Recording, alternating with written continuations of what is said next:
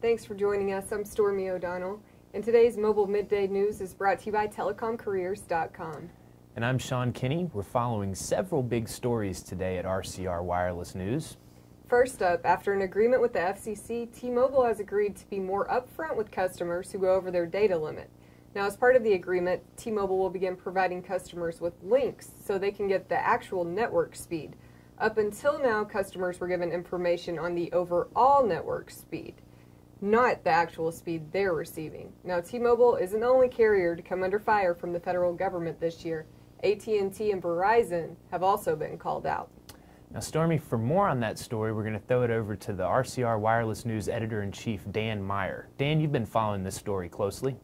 Yeah, thanks, guys. Yeah, very interesting decision between the FCC and T-Mobile on this deal here. I mean, obviously, it's a big win for the FCC in the fact that I guess it shows that consumers can get a little more information from mobile operators in terms of what's actually happening with their network connections and network speeds.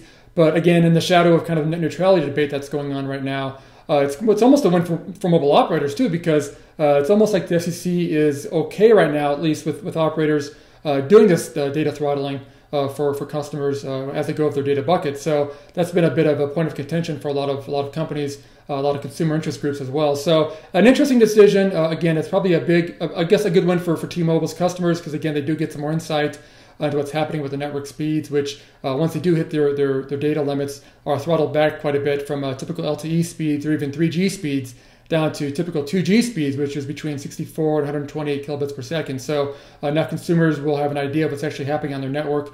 For the FCC, again, it is a kind of a good decision for them. It does kind of show that they're being a little more consumer friendly and allowing consumers to get a little more information on what's happening there. But again, it does seem to be perhaps acknowledging that operators do need to do some network management as well. So it'll be an interesting topic to follow going forward. But again, an interesting decision today from both companies. Back to you guys.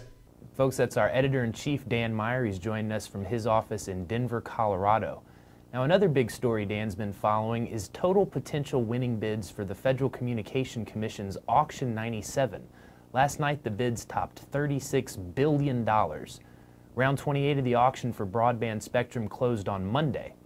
J-Block licenses covering the markets around New York City, Los Angeles, and Chicago all got new bids, with the total value closing in on the $5 billion mark. All in all, there's 1,614 licenses up for grab in the Spectrum auction. For more on that story, you can check us out at rcrwirelessnews.com. Now, a new customer satisfaction survey reveals the highest-rated postpaid service providers. Canada-based Ting topped the survey with a score of 91.